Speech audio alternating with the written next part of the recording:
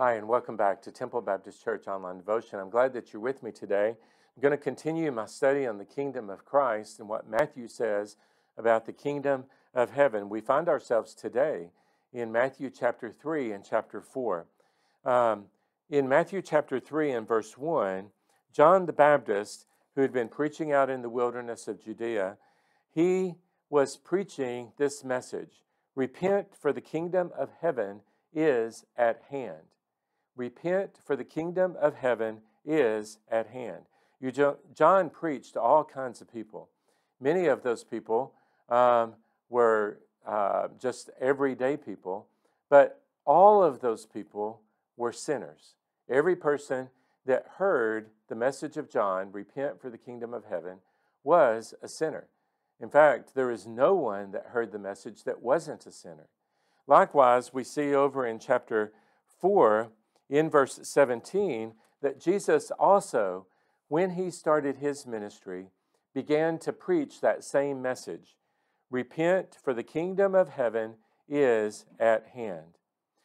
Jesus, likewise, preached to all kinds of people.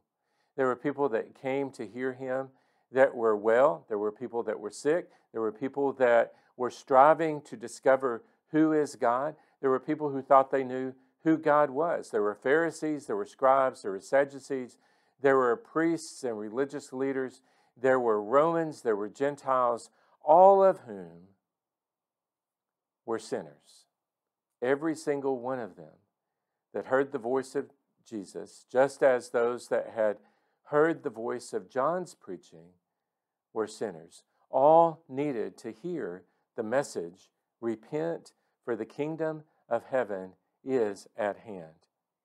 The repentance that John and Jesus both called people to was not just a change of actions or a change of lifestyle or a change of attitude, but it was a change in how they would understand God and what God was doing in their midst and the relationship that God desired to have with them.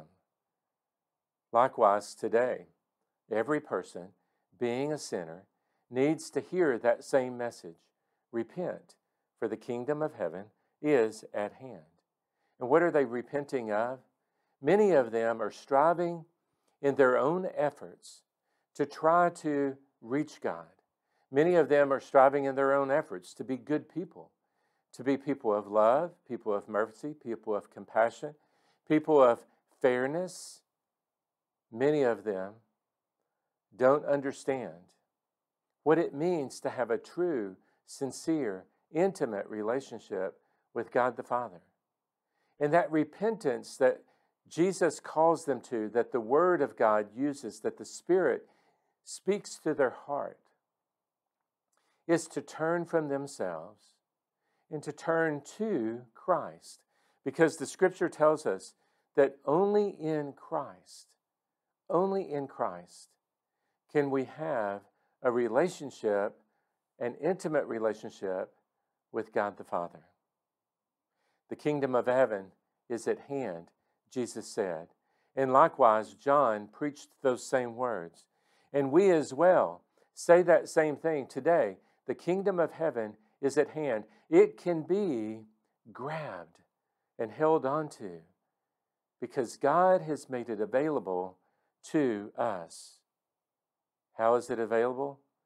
Well, the Son of God, being fully God, existing before time began, eternal, purely holy, and glorious in nature, having created all things, stepped out of his glorious estate and into a physical body, the body of a man, through the virgin birth, and became Jesus, Emmanuel, God with us.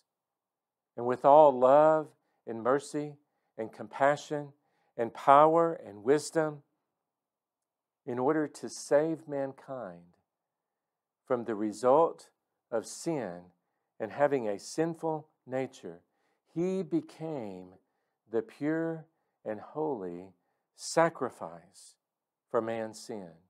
Once and for all, He died as that sacrifice. Then he was buried. Then, 3 days later, he rose from the dead. 40 days following, he ascended into heaven to take up his place as the king in his kingdom.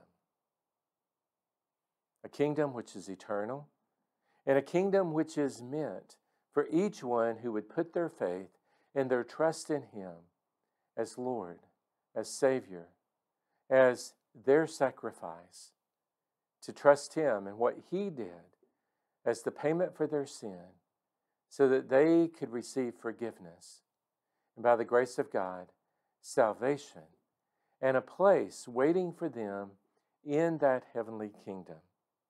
For you today, the kingdom of heaven is at hand.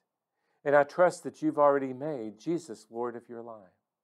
But if not, then today should be the day that you call upon Jesus to forgive you of your sin, to cleanse you from all unrighteousness, to save you,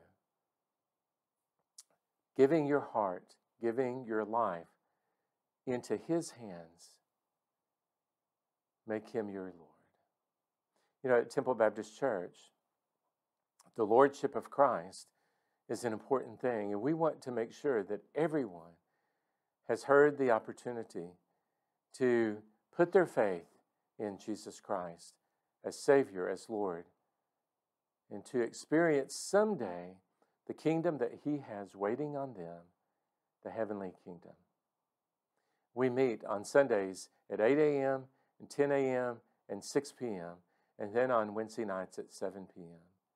Come and join us as we grow in Christ together, as we learn more about what it means to be part of the kingdom of Christ and what it means to have a home in that kingdom waiting on us someday when we leave this earthly existence.